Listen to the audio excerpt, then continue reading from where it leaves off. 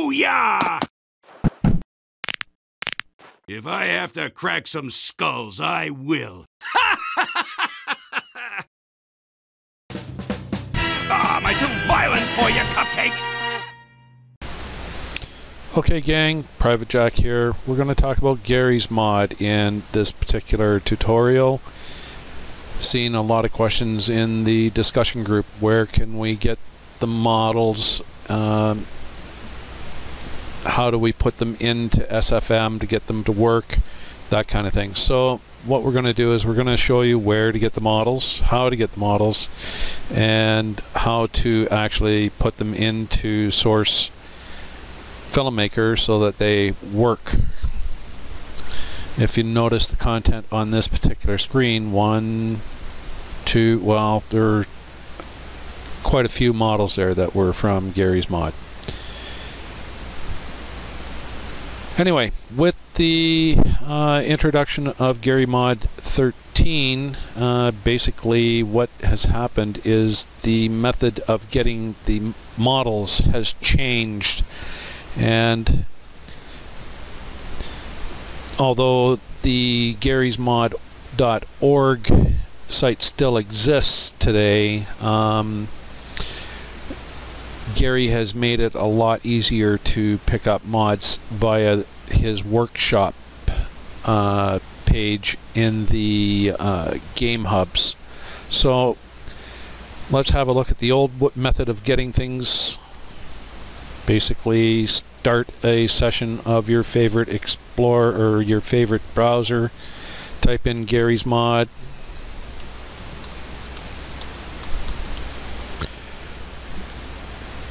Go to GUIsmod.org, this one here, Gary's Mod related files.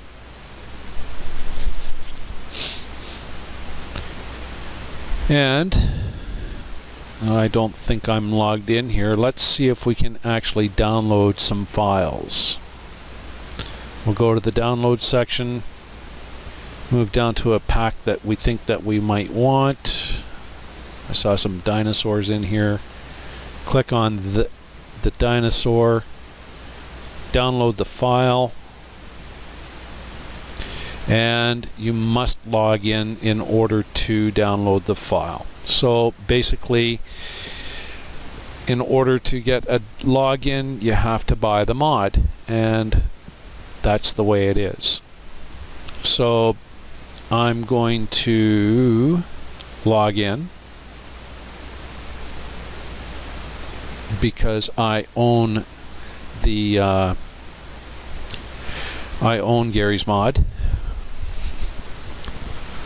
or if you want to actually say it this way, Gary lets me use the program because I paid him for it.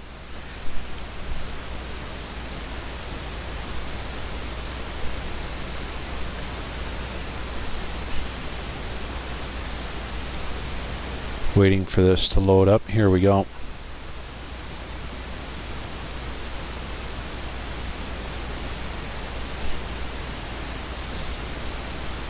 Okay, so I'm logged in, and it will allow me to download the pack now.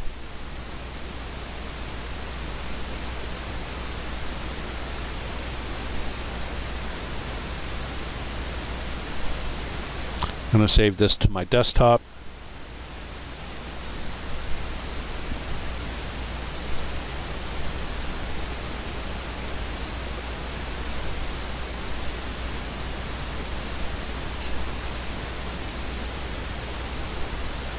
Nothing like having a T-Rex eating up the heavy in SFM. Okay, now the other method of getting mods, like I said, is through the community hubs.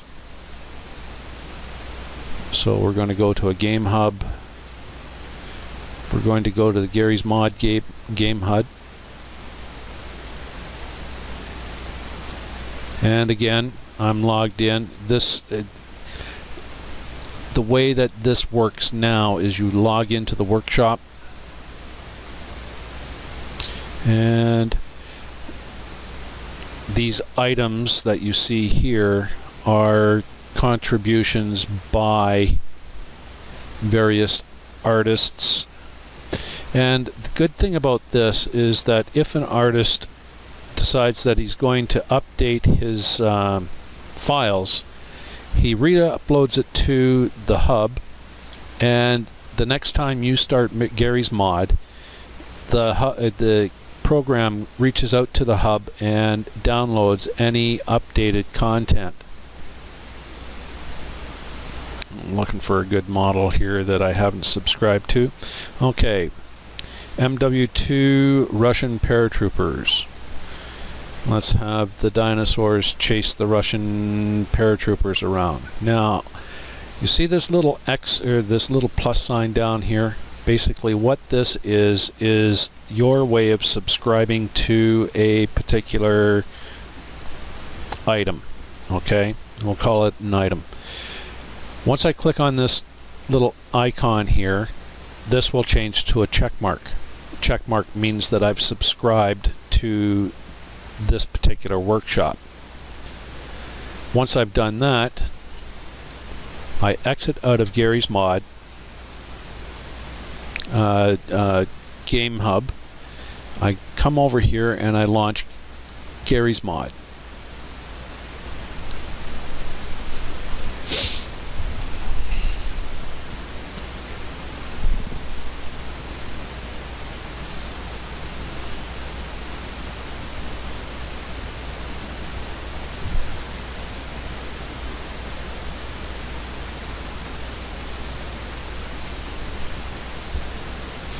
There we go.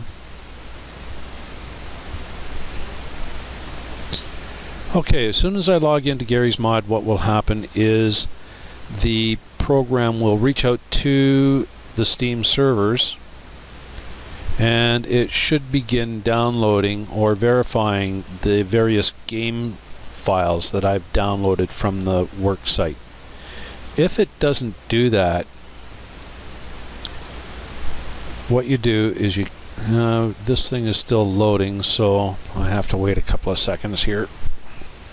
But what I should find is that there will be a little pop-up box come here, and what it is Gary's Mod actually reaching out to the server to see if there's been any updates to any of the modules that I've downloaded.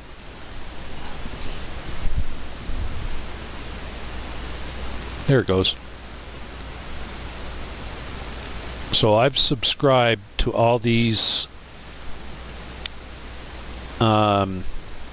I don't know, cache files, if you want to call them, on Gary's Mod's workshop. And right now there's 70 different programs that I've subscribed to, and it's reaching out and it's touching each and every one of those to see if the author has updated any of the content. If the content hasn't changed, or I haven't added any new models to the downloads that I want, what it will do is it'll just verify that the file sizes are correct, that the that everything is right, and if it isn't, what will happen is it will re-download that particular module.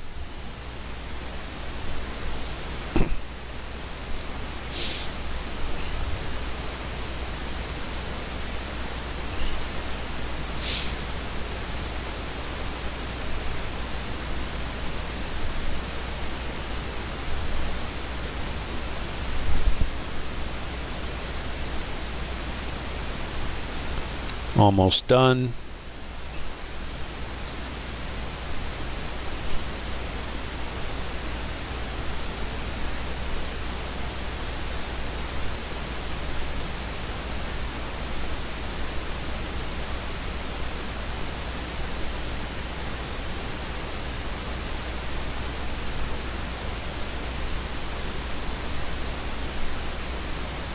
And that was the Russian paratrooper. Now, once this is finished doing that, I should be able to exit out of Gary's Mod. I'll have a quick look at my downloads to see if there's any new content. And as you can see right here, it downloaded 73.4 megabytes in 3 files.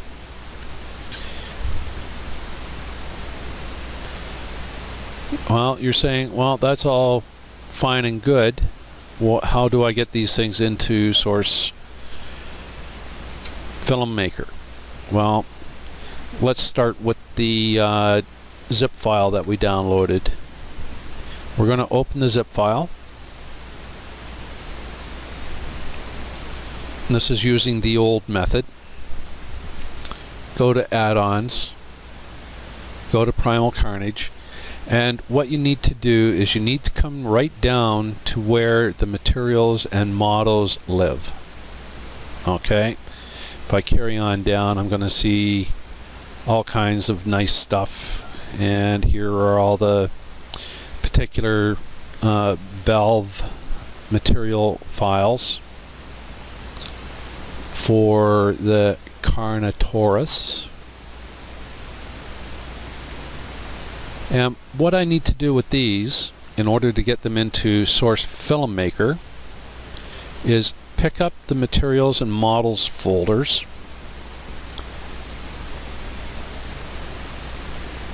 go to Source FilmMaker, oops, wrong, sorry, hit the wrong button. Let's kill that. I want to go to the file directory, and I'm going to go down to GUISrmod. Now, models may live or may not live in your file folder right now. In order for Gary's Mod models to work, they have to live in the material and the models folders. That's why you need to come to here. What I'm going to do is I'm going to select those 2 folders and I'm going to drag them to my GUISrmod directory.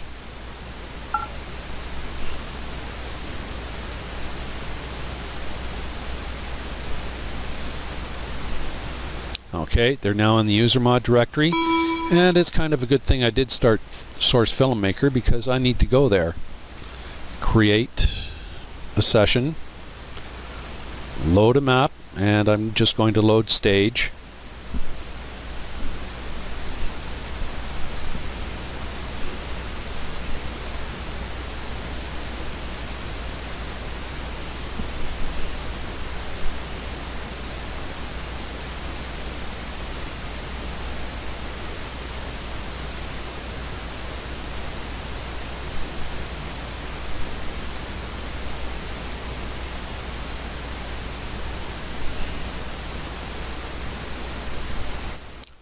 Another source for downloading custom content, Game Banana.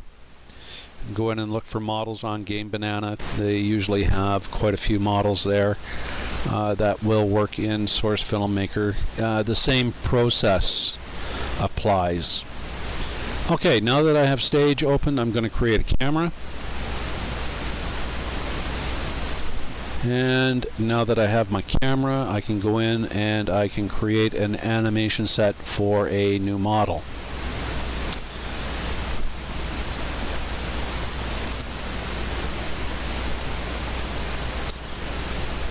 Okay, now in a plain vanilla install of Source FilmMaker, there are only about 6,046 models available. I've just added more custom content to my GUISrmod, and lo and behold, look at this. Here are my dinosaurs.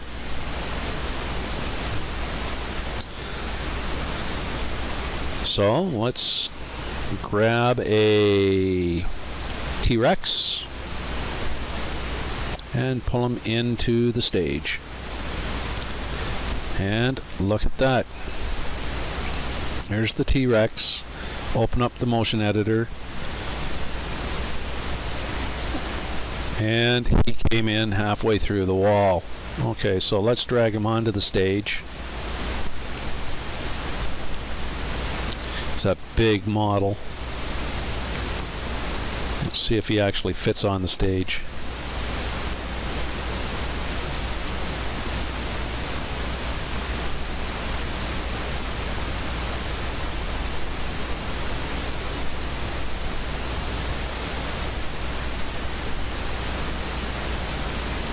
And there he is, loud and proud.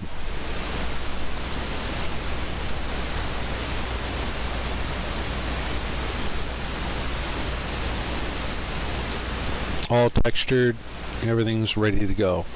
Now for bones, let's see if he'll accept a rig. I don't think they will, but you never know. No. Okay.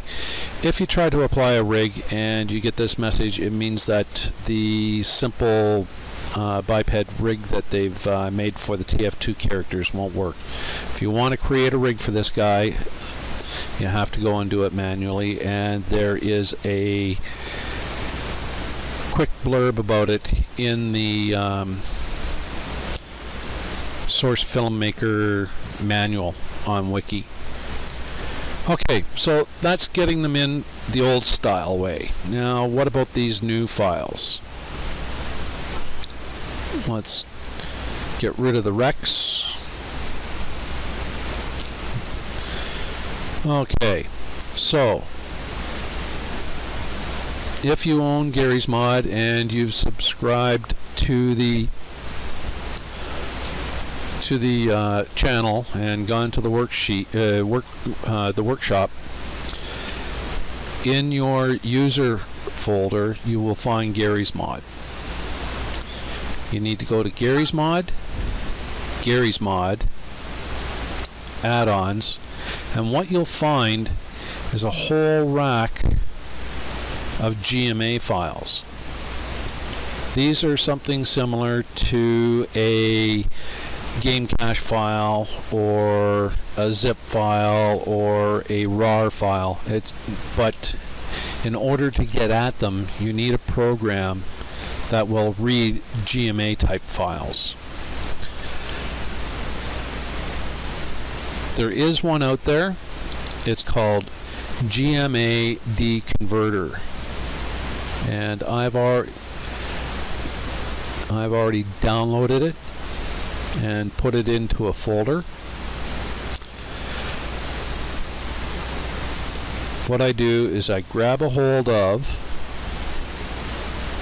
the model pack that I want, and hopefully Star Wars or the Russian guys are here.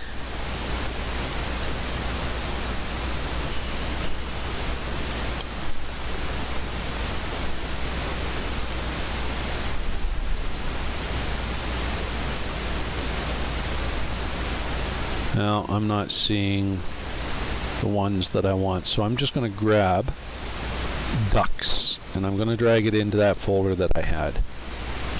I'm going to double click on the exe file. I'm going to convert a single file.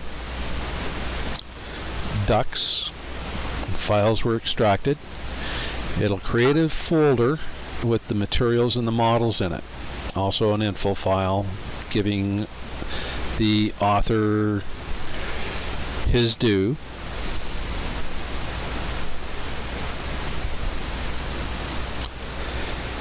Now it's just a matter of taking these two folders and dragging them off to your user mod folder in Source Filmmaker.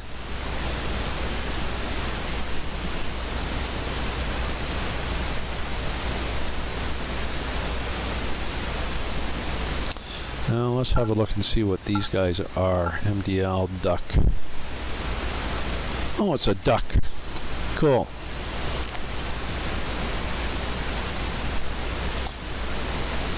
Okay.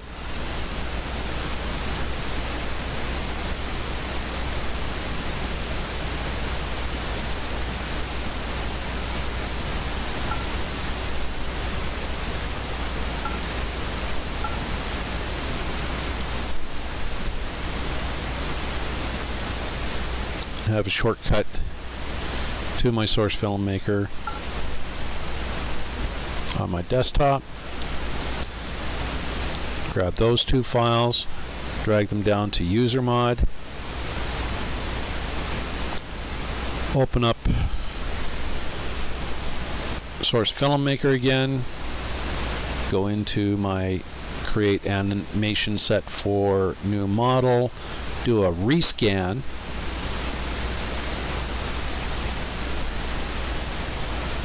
Come down here, type duck. And there it is. One nice little duck model for use in your movies. Put him down on the floor.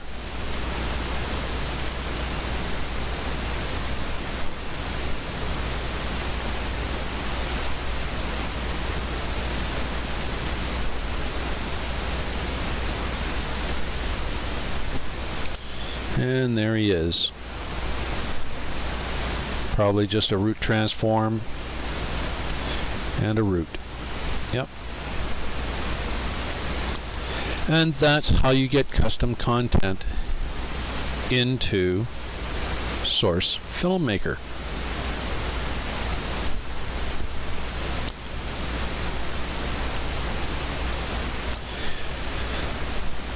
This works on about 98% of the models that are out there.